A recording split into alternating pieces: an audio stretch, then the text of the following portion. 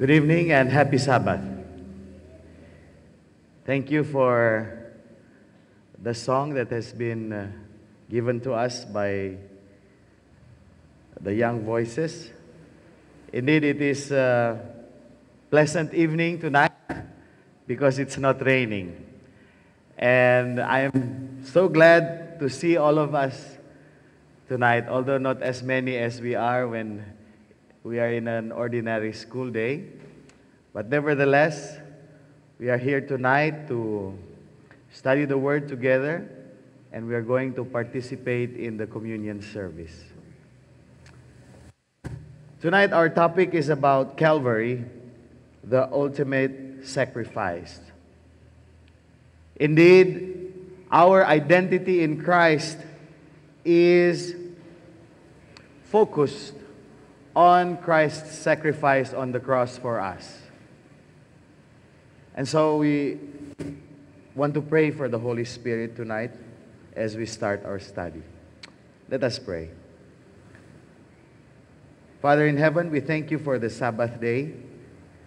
We thank you for bringing us together once again to study your word. We ask for your Holy Spirit to dwell upon us, to open our hearts, open our minds, and give us an understanding that we need. This is our prayer. In Jesus' name we pray. Amen.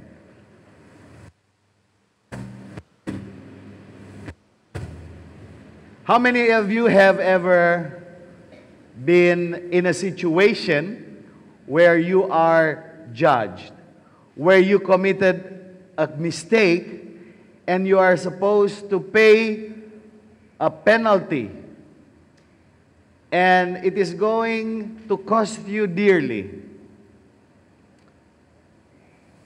I was driving in Manila one day, and as we were approaching a rotunda, I was not aware that I was in the outer lane,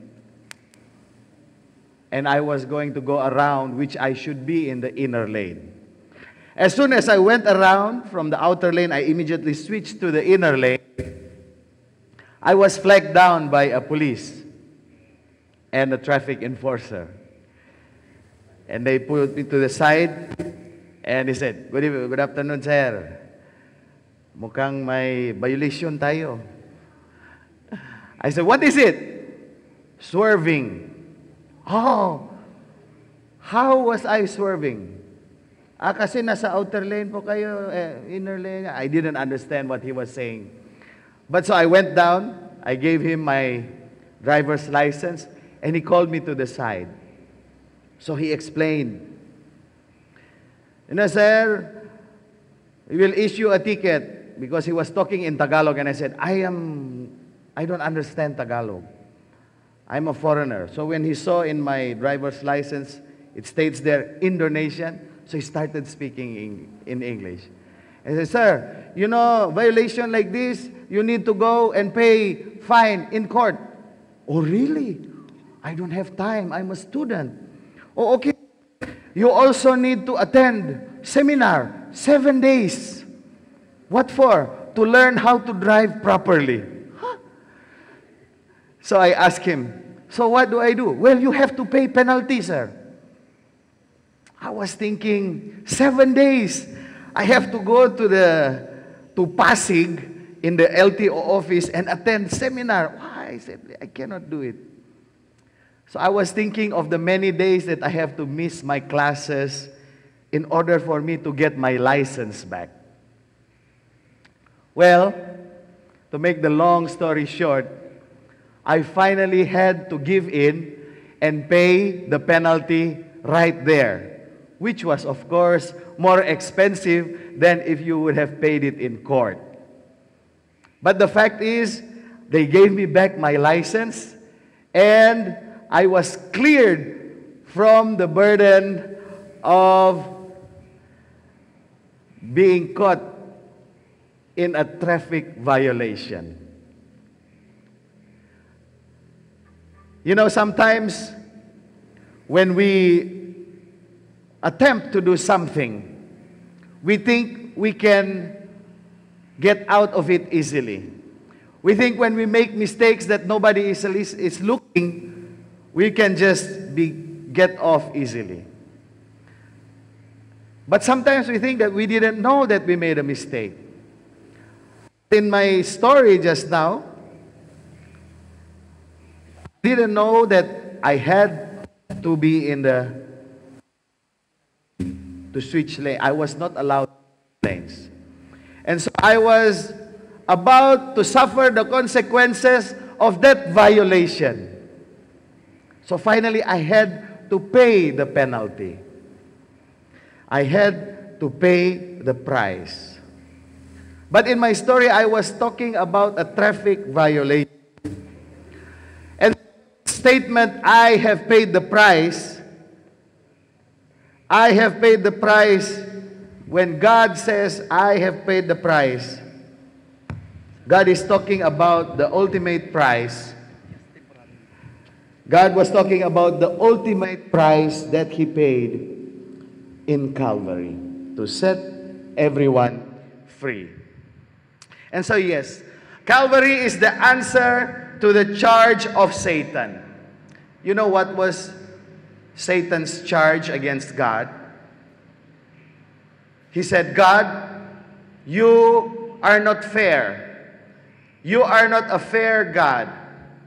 You create all the suffering for men. Therefore, you are not a fair and just God. Calvary is the answer to what gives pardon from the penalty of death. Calvary is the one that sets us free. But why Calvary? Why does Calvary play an important price in the ultimate price? Calvary is the ultimate price simply because of the man of God, Jesus Christ, Son of the living God. And God was in Christ reconciling the world unto Himself. And in our key text, we see that 2 Corinthians 5 verse 21 says, for our sake, He made Him to be sin, who knew no sin, so that in Him we might become the righteousness of God. Jesus is the God-man, the only God-man to save mankind. Only the Creator Himself is qualified to save His creation. And that is why we find in the Gospel of John, the Word was made flesh and dwelt among us, full of grace and truth. John 1:14. Out of all the heavenly beings, there was nobody else who fit the qualification to pay the penalty of death. No angel can do that. No other created being could. He had to be the God-man called Jesus Christ. Because He is the only one who personally knew the height and depth of God's love, and is the only one who could accomplish our redemption. It was told of a story during the First World War. There was a young French soldier who was seriously wounded. His arm was so badly smashed that they had to cut his arm off. And so while he was still recuperating, the doctor looked at this man. Such a young life to sacrifice himself in this war. So he sat by the bedside of the man, waiting for him to wake up. As soon as this young soldier woke up, the doctor said, I'm sorry to tell you that you have lost your arm. And you know what the soldier said? Sir, I did not lose it. I gave it for France. You see the point? Jesus did not lose his life, but instead he gave it. When Jesus was taken from Pilate's court to Herod's palace and back again, Jesus was not helplessly caught in a mesh of circumstances which he could not break free. We are told that he could have called upon thousands of angels to set him free, to intervene, to help him be out of this circumstance, but he did not do it. He did not lose his life. He gave his life. The cross was not forced on him. He willingly accepted it for you and me. And guess what? This is what we call the ultimate prize. Because he did it for free. You see, there are some things that money can buy. Money can buy and cannot buy. Money can buy a bed, but not sleep. Money can buy a hammer, but not a carpenter. It can buy things, but not friends. It can buy a toy, but not a child's happiness. It can buy a pen and paper, but not an author. It can buy a pencil, but not an idea. It can buy a house, but not a home. It can buy a wedding, but not peace. It can buy paints, but not an artist. It can buy eyeglasses, but not eyesight. It can buy a chair, but not rest. It can buy a computer, but not wisdom. It can buy a flag, but not patriotism. It can buy a gun, but not a soldier. It can buy a book, but not knowledge. It can buy a machine, but not a skill. It can buy a name, but not a man. It can buy a church, but not a religion. And it can buy an altar, but not salvation. And most of all, money can buy a cross, but not a Savior. There are many things in this list that money cannot buy. Money cannot buy love. There is no price tag on love. Do you think there is a price tag on love? No, there is no price tag on love.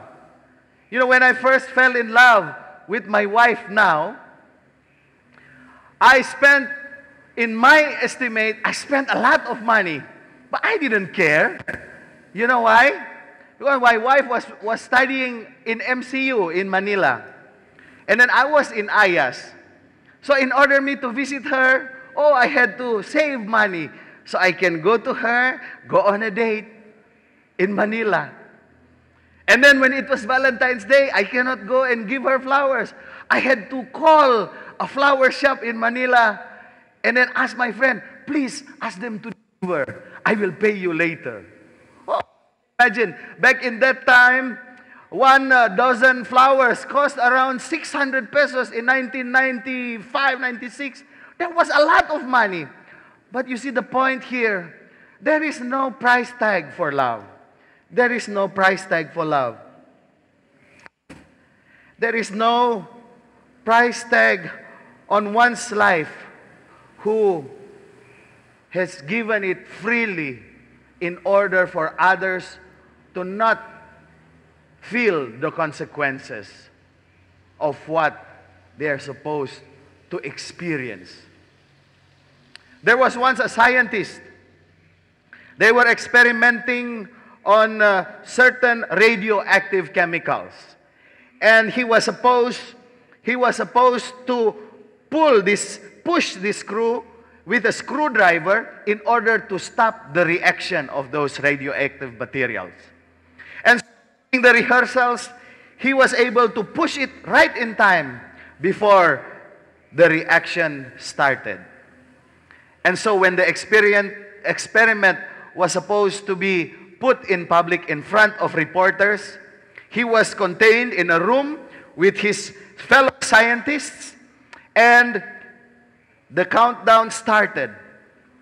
And at the appropriate time, he was supposed to push the screw with the screwdriver. And you know what happened? The screwdriver slipped from his hand. And without thinking of anything about himself or anything, he used his arms to move those two radioactive chemicals so that not everybody in the room will suffer the consequences of being contaminated. You see, that's the ultimate price that he paid in order for his friends not to suffer the consequence of being radioactively affected. That man died 9 days later. And so tonight we want to see the picture of Jesus on Calvary. Why do we need to see this properly? Because many times we see Jesus, we picture Jesus without the nail-printed scars in his hands. We prefer a Jesus who looks like a big brother. We prefer Jesus as somebody who is like we are in love with.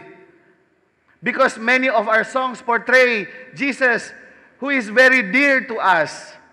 Who is very, if we can describe it in words, sometimes Jesus is just like somebody who is just there, just like a lover. But tonight, I want us to picture Jesus differently. We want to picture Jesus as someone, as the Savior who has died on the cross. The more that we study and in the light of the cross, the more that we will see of His mercy, tenderness, forgiveness, which is blended with equity and justice. The more we walk and talk with the figure of Jesus, who has fresh nail prints in His hands, the more we will see Jesus in our minds as the one who died in our place. The more we would have the assurance that we are justified through the merit of His sacrifice. And so it is the Jesus of Calvary, not the Jesus of the womb or the Jesus of the tomb, but the Jesus of Calvary who gives the sinner another chance. You see what I mean here? If Jesus would just have died and He was put in the grave and He never resurrected, it is useless. And if Jesus never actually died, the more useless it is, because He did not give His life for us. And so my young friends, if at any time you begin to fear that you will be lost, that Jesus does not love you, look to Him at Calvary, because He says, I am He that liveth, and was dead, and behold, I am alive forevermore. Revelation 1:18. Furthermore, He says, when you are witnessing of Him, lo, I am with you always, even unto the end of the world. Matthew 28:20.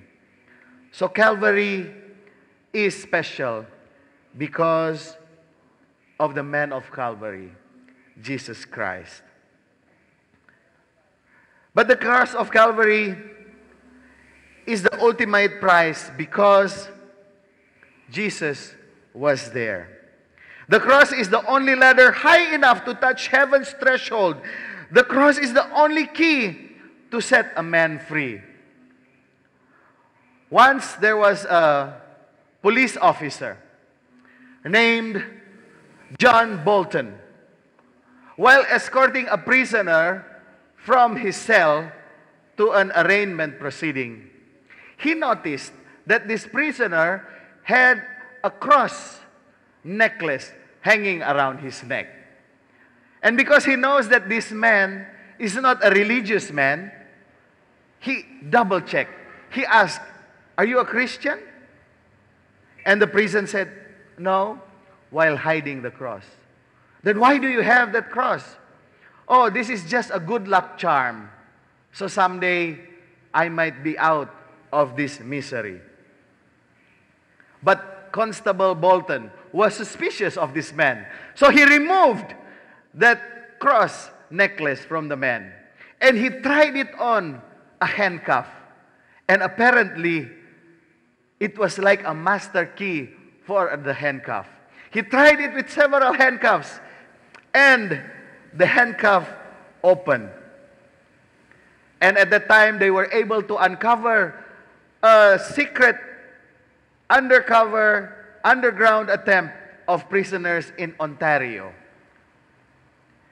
While there have been attempts to make crosses that can set people free, there is only one cross that can ultimately set humans free. And this cross frees humans from the bondage of condemnation and of the law. And that cross is the cross of Calvary. Unfortunately, friends, many are more concerned about the freedom from the body than they are from the freedom for the soul. Whether inside or outside prison, all men needs the cross that sets us free. And so we need to look high on the cross. We need to put the cross back where it belongs. I don't mean that we need to get a necklace with a cross on it and put it on our necks. No, this is not the cross that we are talking about. Nor is it a cross that is consigned or even confined to the church building. This is not the cross that we are talking about. We need to raise the cross where Jesus died in. This cross needs to be raised again at the center of Marketplace, as well as on the steeple of the church. I am recovering the claim that Jesus was not crucified in a cathedral between two candles, but a cross between two thieves on a town garbage heap. At the crossroad of politics so cosmopolitan that they had to write his title in Hebrew and in Latin and in Greek. And this place where Jesus was crucified was the place where people talked about bad things. Thieves curse. Gambling was rampant. That is where we need to raise the cross of Jesus. Not just among us in our academic life, but it should be raised among our neighborhood and wherever that we see a need, where communities have degraded themselves.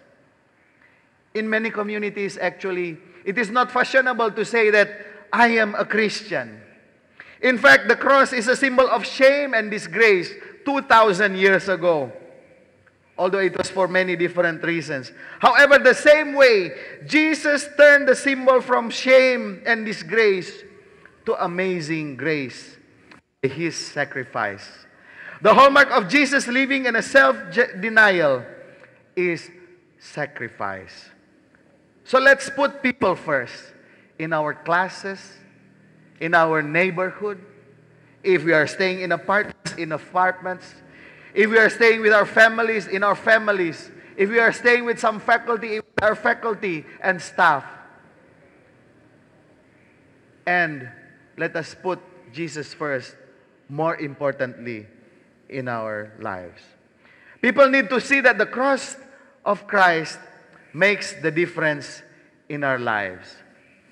They need to see that the cross had produced in us a new code of behavior. The things that we used to do, we don't do them anymore. The things that we used to wear, we used to read, we used to watch, we don't do that anymore. The places where we used to go, the things that we used to do, we don't do it anymore because of the cross. Calvary is special, and it has made a difference in our hearts. For this past week, we have studied many things that will help us identify ourselves in Christ, that we are Christ followers. And if we culminate it tonight with the cross, it will really complete our experience as Christians, as people who has been saved from sin. My dear friends, we notice this picture. This is the picture of Rembrandt. And if we look closely, if we are able to see this closely, we will see that Jesus is in the center and we see the other two thieves there. Some critics say that we can actually see the expression of the people. The expression of the people, they were sad, they were weeping. And the agony of the two thieves in pain. And the people were watching. They were perhaps whispering to each other, look, look, they are suffering. Remember at that time, if you suffered the punishment of being crucified, that was the worst punishment that somebody can ever get. A criminal who faces crucifixion is the lowest punishment in the justice system of the Roman world. But Christ was willing to suffer for us.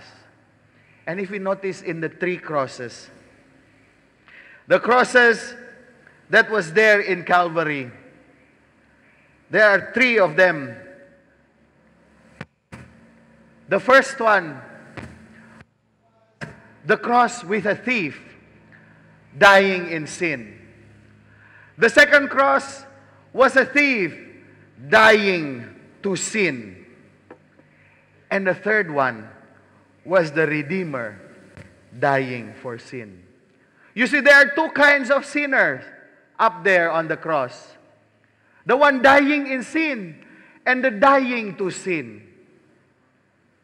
What kind of sinner are we? Are we sinners dying in sin, or are we sinners dying to sin?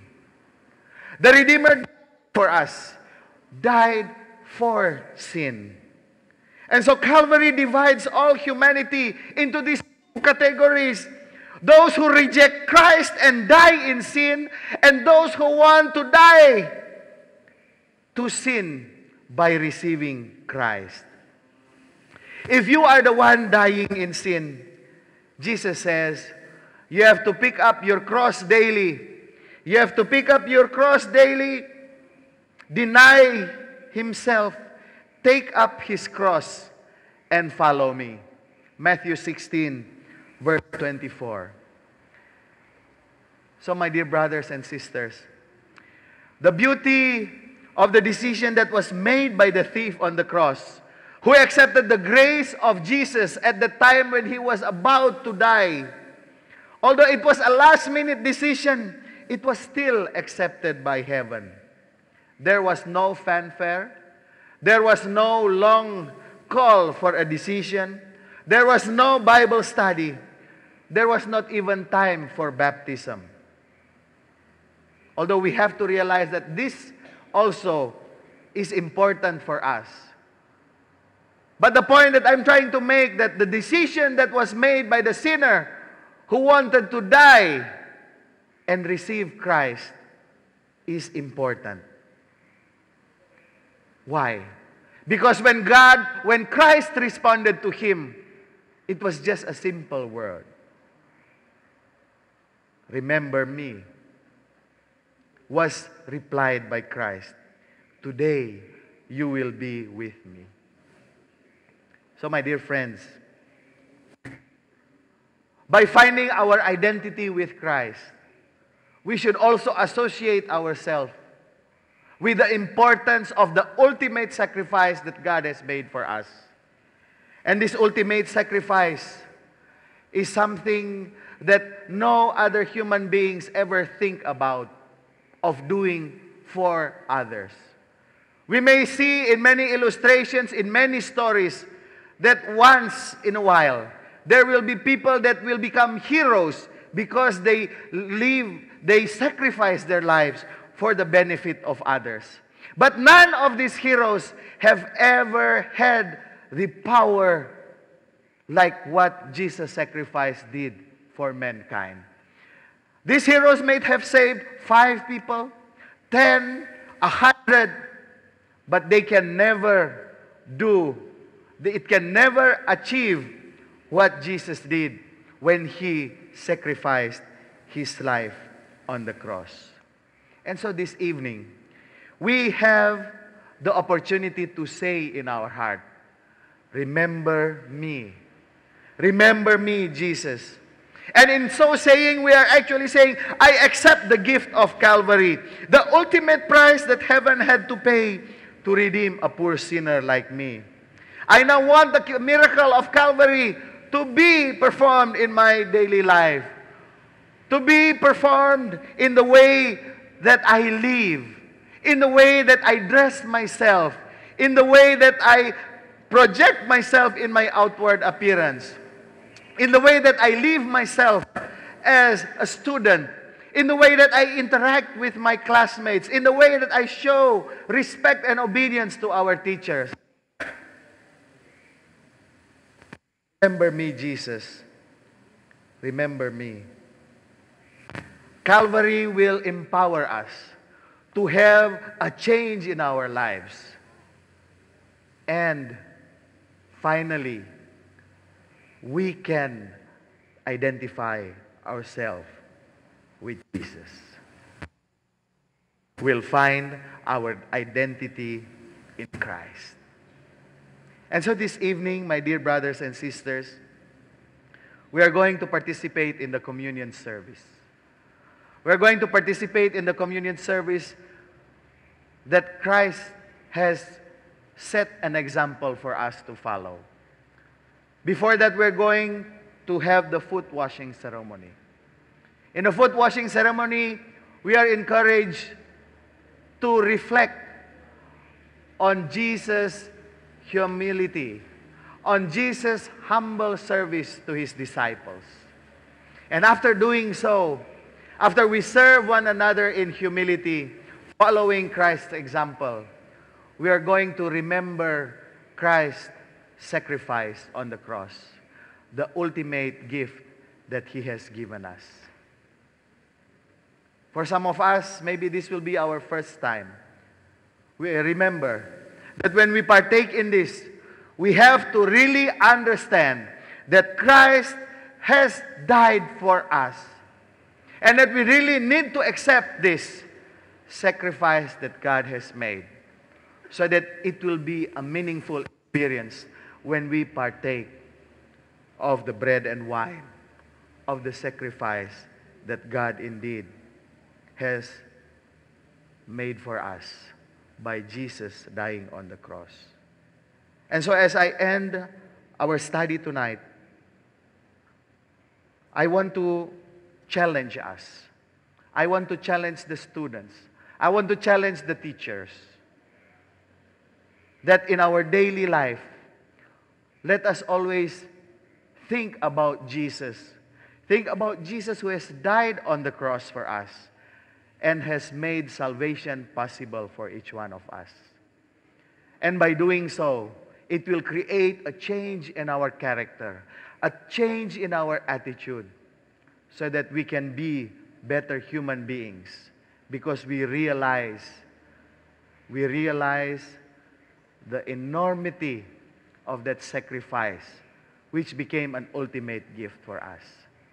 Some of our friends have already stood up in our call for baptism. Tomorrow they will be baptized. Some of our friends are still concerned of what to do when they make this choice. And so I want you to stand up. I want you to stand up and come forward. Those of you who have made that decision, those of you who have signed the baptismal contract, I want you to stand and come forward, because we want to pray for you tonight. We want to pray for you that you have made this choice and you will be strengthened. And you will be strengthened. I want you to stand up and come forward as we pray for you once again. Maybe some of you that has not made the decision yet, you want to make the decision now, realizing the importance of Christ's sacrifice on the cross. Please come forward. Please come forward. Please don't be shy. Don't be shy. Please come forward. Yes.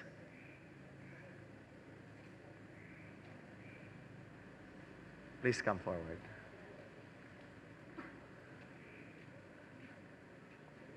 Thank you. Thank you. Shall we rise and we will pray together?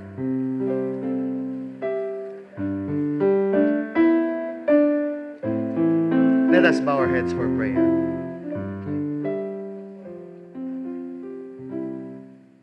Father in heaven, we thank you. We thank you for the sacrifice of Jesus on the cross.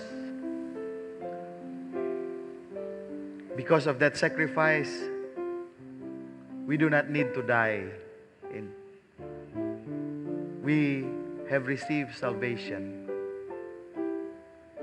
And this makes us children of God.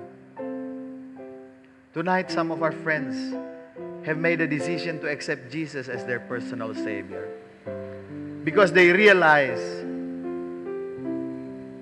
that the Jesus sacrifice is all sufficient to remove them from the bondage of sin and to accept them into the kingdom of heaven. As they have made this decision, dear Father, please guide them. They will be just like new babies born. Newborn babies born in this world. Their spiritual life is starting again. Help them to grow in grace every day. And help us, our friends, to guide these young friends. As teachers, to guide them so that they may grow continually in Jesus. Thank you for the opportunity to study the whole week about how we can identify ourselves in Jesus Christ. Through the ultimate sacrifice on the cross, we realize that indeed we are Christians. We are children of God that you have saved for your kingdom. Thank you for your love for us. Thank you that you will listen to our prayers and answer them according to your will. In Jesus' name we pray. Amen. Please have a seat. Thank you. You may go back to your seats.